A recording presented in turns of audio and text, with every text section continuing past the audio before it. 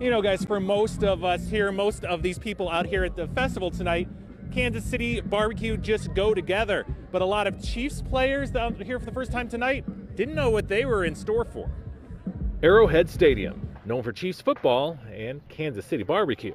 You think about it, where we're standing right now, there is, on any game day, there's tons and tons and tons of barbecue being cooked right here by some great local chefs.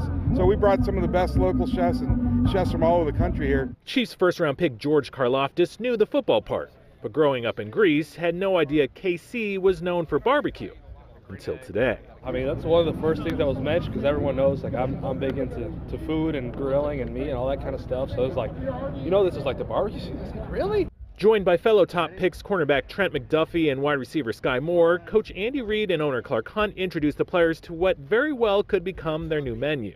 I mean, it's such an honor to feed a legend like Andy Reid and then the up-and-comers that hopefully will make a big name for themselves here in Kansas City.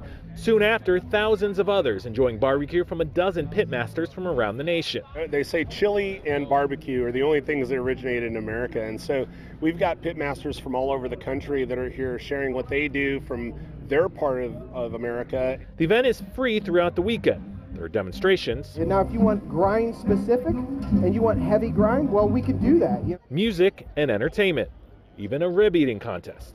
The Chiefs rookies will be busy at minicamp. Barbecue is off the chain. But maybe don't count Karlaftis out as a surprise entry. This is my type of place for sure. It was meant to be. Well, it's certainly meant to be. Now, this event runs from 11 to 8 tomorrow, then 10:30 to 5 on Mother's Day, when they're going to have, catch this, a brisket and gravy brunch for all of them out there. And unlike what you're probably used to coming out at Arrowhead, both entry here and parking are both free, John and Christelle.